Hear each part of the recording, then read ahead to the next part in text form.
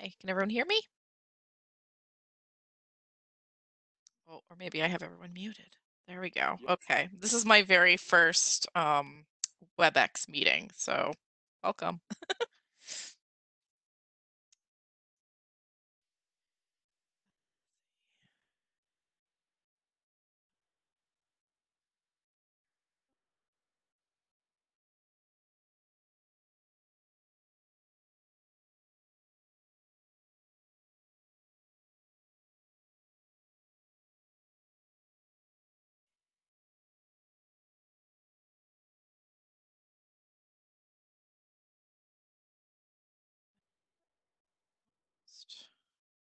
Hope everyone's doing well today. Weather's pretty nice out here.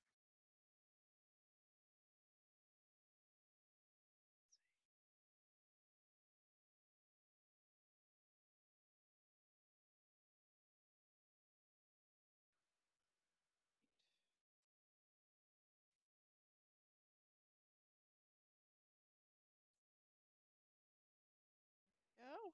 I think everyone should see my screen. Um,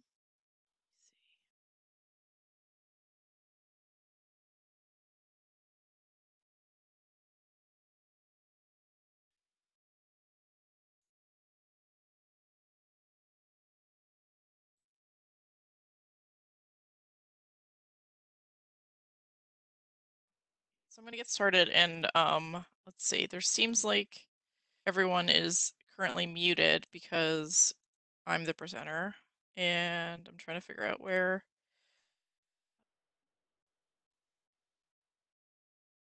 Let's see, here we go. Chat. Cool. So I can see the chat. So if you have questions, you can ask them in the chat. Is there, let's see, I think Ben just joined. So Yeah, there you go. So you can talk. Cool. So this is my first WebEx, so we're just getting started. And I'm trying to make sure I understand what our best practices are. So it seems like you and I can talk, mhm. and everyone else is currently muted, or they're very polite and have muted themselves. Yes, Um, I think they can unmute okay. themselves. I don't think you have to do it. All right.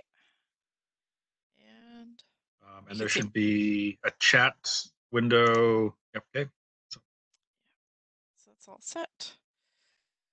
And you can see my screen, but you can't see my face right now. Is that true? I can see both because I can see your screen and Okay, then your cool. face is up on the top of the screen. There's a little row of people. Okay, cool. So let's see, who do we have here? So Chloe is here, Gail, Ibiki, Jordan, Julia, Palmer, Tatum, Xavier. Hi, everybody. Cool. So I don't know if we want to wait until 5 minutes in to start the Sure. slide deck, or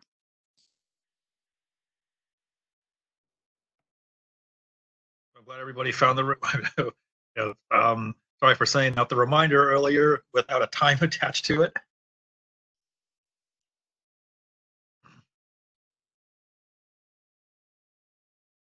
But I mean, what is time really? You know,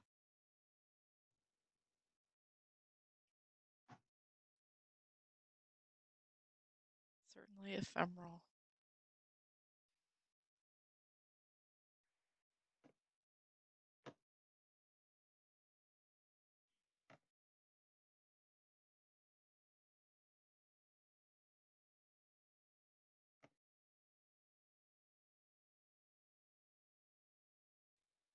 So I'm going to get started. So we have, this is just going to run through our general plan for the summer program. This will be our 5th year running it.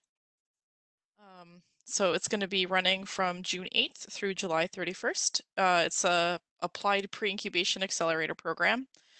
So it's generally, our goal is to take existing teams and give them the knowledge and the opportunity to be able to grow into a business. So the idea is that this is more entrepreneurial focused than what you would necessarily be doing in a regular class. So you'll be receiving mentorship. We'll have presentations where you'll learn about the business of games and you'll work towards developing a series of MVP prototypes. So, and this is kind of a new component from the previous few years, where in the past couple of years, you've come with one big idea and you've kind of worked on that. And so our current plan is to kind of narrow that down into a bunch of prototypes or MVPs. So having the core mechanic and working through a bunch of those and seeing, um, how each different idea can work. Like, does it work? And trying to kind of pull your team more to the forefront than a specific idea. Because what we're seeing is that a lot of times it's really you and your team and your skill set that's more important than necessarily the particular idea that you currently have and are working on. Um, so the goals for the program are to elevate the commercial potential of your studio or team, depending on what state you're in. Create valuable experiences for you so that when you're here, you're learning lots of things that you can take away for your future. We want to be able to learn from you and also so that you can learn from each other. Gain alignment among your team members so that you can come together and be a more robust team once you're finished. Isolate gaps in your thinking. So, you've been working on your ideas or you have, your group together. So what is missing? There's always the things that you don't even know to think about, and that's kind of what we're trying to engage with during the summer program.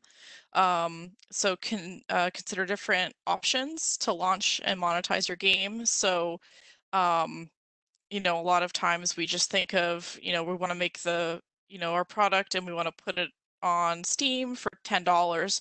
Is that the best way to do it, or are there other ways that you may not have considered? Pivot, which is a huge thing in business.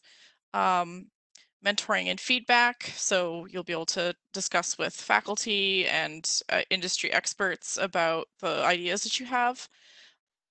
You'll have stipends, so you'll be able to use that funding. You'll learn more about our ecosystem and you'll be connected with resources. And that was a lot of text, I just realized. So, um, does anyone have questions, or we can hold the questions to the end. I don't know what people would prefer.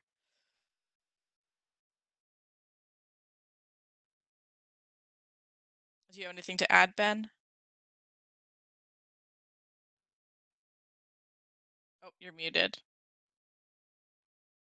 Yeah, I am muted. So, and also interesting interface thing. So, when your microphone is muted, there will be a little icon that says that your microphone is muted. But clicking that doesn't actually unmute your microphone. You have to go find a different one to unmute that. Anyway, no, that's a good good overview of all the stuff that we do with the program. And yeah, and if anyone has questions, you can just turn your mic on and interrupt, or you can just type in the chat, whichever you like.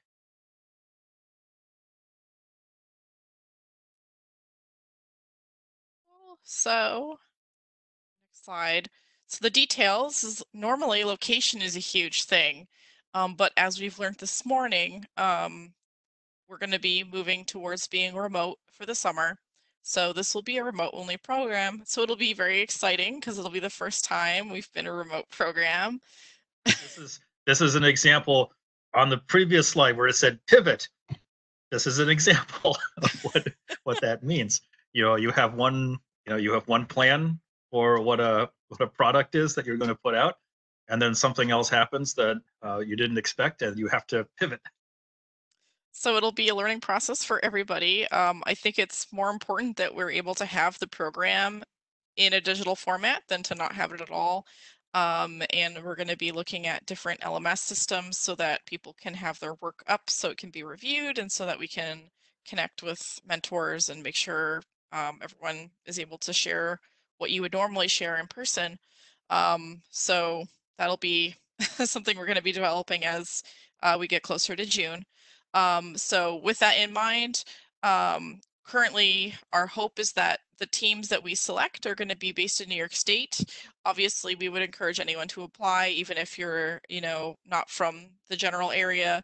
Um, but because this program is funded through a grant given to us from New York State, it would make sense to do that. But in general, I would encourage everyone to apply, and we can work through, the logistics if you end up not falling in that set.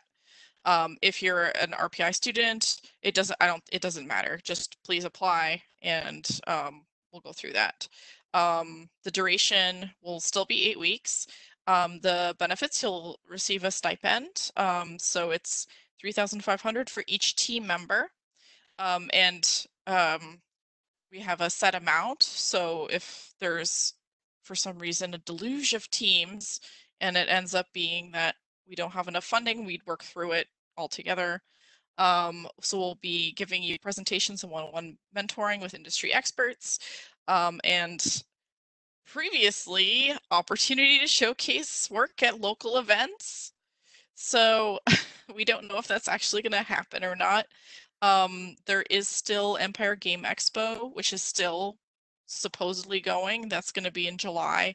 And then there's a showcase at the beginning of August, which we had presented at previously. Those have not canceled yet. So maybe that, or maybe we'll find some other way of showcasing our work in a larger group.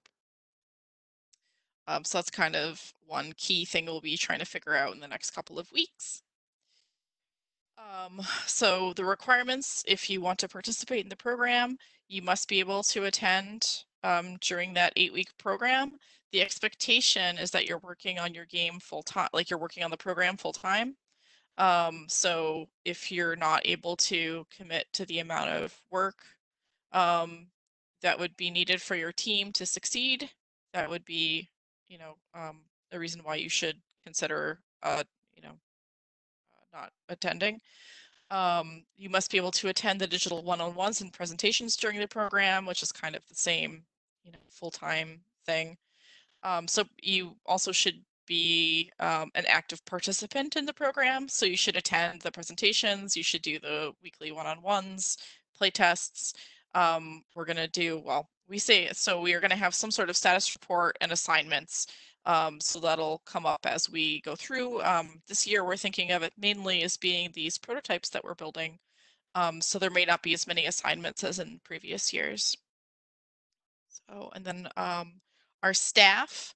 So we have Ben, who's the director of he's the director of GSAS and the PI on the Center of Excellence grant. So he's the top of the chain, making sure that this program continues and providing lots of wonderful insight. I am the program coordinator or director of the summer program, so I do a lot of the logistics and organization for it, and try to make sure that all of the things that we've done over the past few years gets integrated into each successful new year, so that we can learn and make a bigger and better program each year, or different year in this case. We should still be having Dave Sharp. He is going to be the entrepreneur in residence for this year. He was here last year and provided a lot of business expertise because he has been in the industry for many, many years and has a lot of insight into the business end of digital games. He is currently in the UK, so we're trying to work out with him what that means now that we know that we're not going to be in a physical space. And then Maurice Suckling, who's also part of the Center of Excellence grant. And he is a faculty member and has worked on BAFTA award-winning games, specifically focused on a game narrative. And we'll have a set of mentors and other presenters from the local area, and perhaps this year remote from who knows where across the globe, to deliver other important information for everyone who attends. And that's really it. It's a short presentation aside from that one slide that had way too many bullet points. So are there any questions?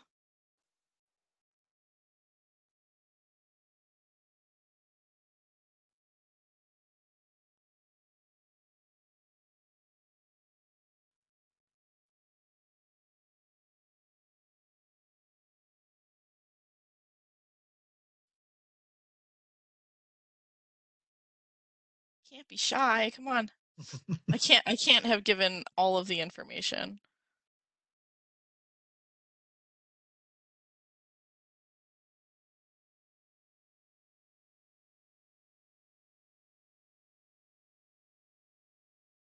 How does this program work with the arch? Um, so Ben can speak more to uh like requirements of the arch, I guess. But from our understanding, this would not this isn't something that you would be doing for credit. So um, if you're doing a full course load of arch, you probably wouldn't have the amount of time to dedicate to this. But Ben, you might have more. Yeah, I think it could still be possible. The program is designed with the expectation that you're kind of working on it full time and that you're able to make it to all the presentations and stuff like that. Um, now, so up in like so previously we had figured, well, you wouldn't really be able to do Arch and do this at the same time, because you kind of have to be like in class all the time at the same time that you're supposed to be working on this program. That said, in an all online format, there might be more flexibility to pull that off, because all of the uh, all of the courses that you would be taking for Arch, those are also going to be remote learning, online delivery, as well. Um, and I know all of the classes were running them in different ways. So some of them are based more around still having like scheduled class time with synchronous lectures and stuff like that. Um, and some of them are doing more asynchronous things where there's less of an emphasis on specific blocks of time for video conference lectures and more like flipped classroom kinds of things where you're watching pre-recorded videos or doing work in other different ways. Um, so the there might actually be more flexibility and possibility to do this and do Arch at the same time than we had initially thought, which could actually be a good thing. So if you're doing Arch for the summer, I would say don't rule this out. Like, go ahead and you can go ahead and apply for this anyway. Um, and then if you get selected for it, then we'll try and work out the actual schedule stuff to see if you can pull it off. Let's see. Jordan asks, do we have any ideas about who would give presentations? And is it officially the case that there are only the prototypes as assignments, or is it still up in the air? Amanda, So I don't know. for the presentations, we have a few people from the local area who are business experts that we're looking at having come back. So we have um, wow, my brain. Um, we'll have a lawyer come, Rich Honan from Phillips and Lytle come and talk about business formalization.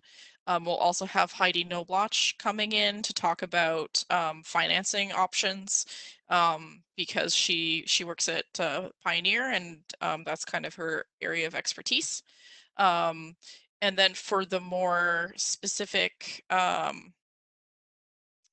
what do you call it, like tech, like if you have tech discussion, or if it's more craft focused, that's something that we would be developing based on what the specific needs are for the teams. So in our previous year, we had on the first kickoff day, we kind of came together and discussed what everyone's specific needs are so that we could find people in the local area that would have that specific skill set. We'll also probably have someone discussing like social media management and PR and marketing again.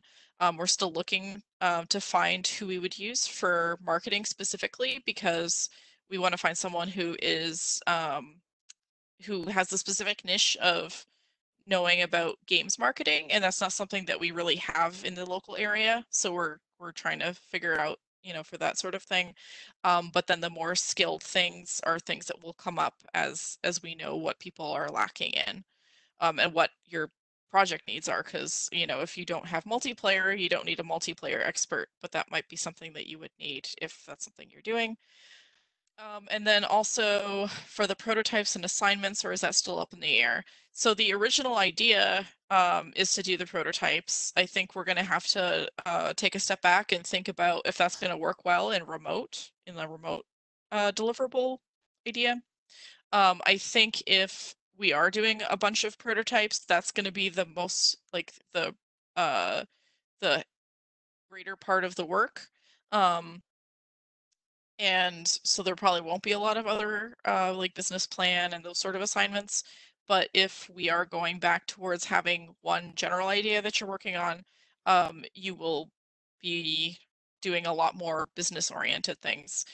So the general idea is that when you're forming your teams, you'll want to have one person who's more dedicated to figuring out how to run your company or form your team as a business so that they're able to focus on those sort of requirements and tasks where you might have an engineer who's more focused on making the build run. Because as I'm sure people are learning as you're looking at like if you are looking at becoming an independent developer, you really the pitch deck isn't really going to sell your idea anymore. You have to have some kind of playable prototype before you can really even talk to publishers these days.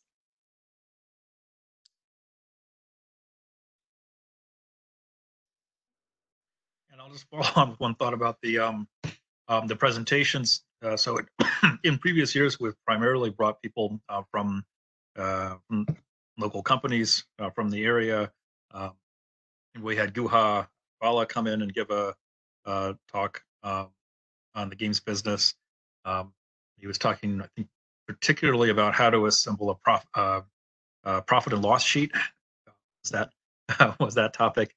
Um, and so generally, we've brought people from the area.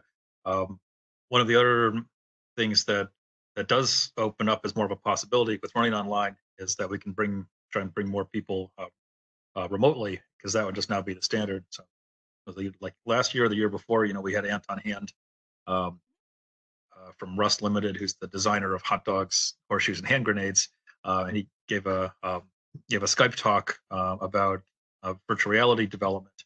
Um, so we can have folks like him from all over the world uh, that we can pull on for this one that has more of like the normal format.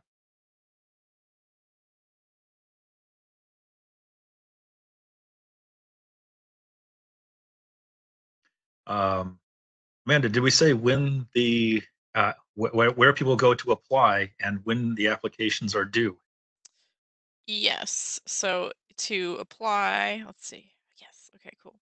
So there's the events listing that got posted for this seminar.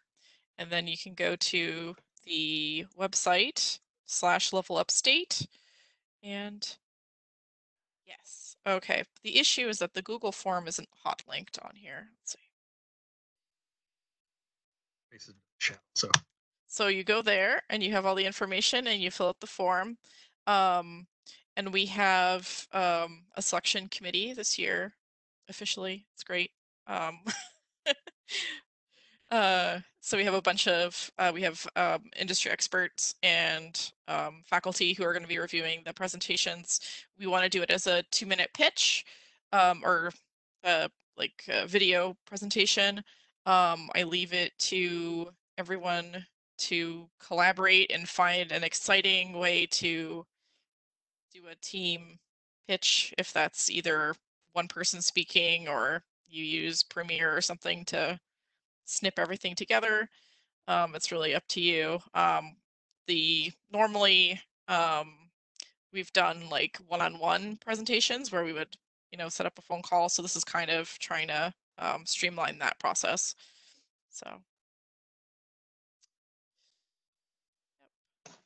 let's see. And is there anything else that they need to include in the application, or in addition to the video?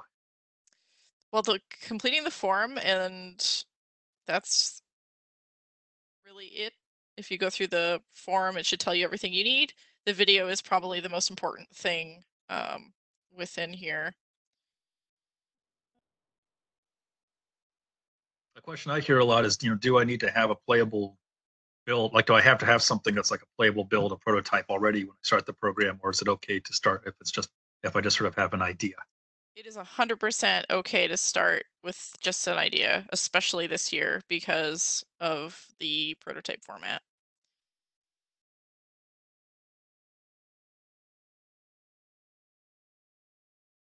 So I definitely would encourage everyone to apply, even if you're on the fence.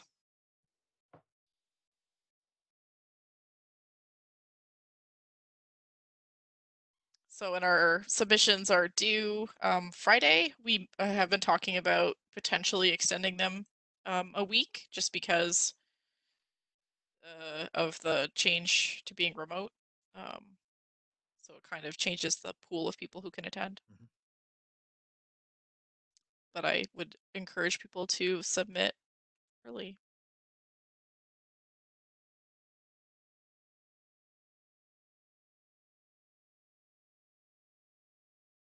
All right. Well, thank you everyone for coming out today. I mean, as out as it's possible. Y I've adapted to a remote I came out of website. one room into this room that has the Yes. different computer in it. Yeah. Yes, Yeah. exactly. Yeah. Right. All right. Well, and definitely feel free to reach me by email if you have any additional questions. Thank you so much for coming. All right. Thanks, everybody. Thank you.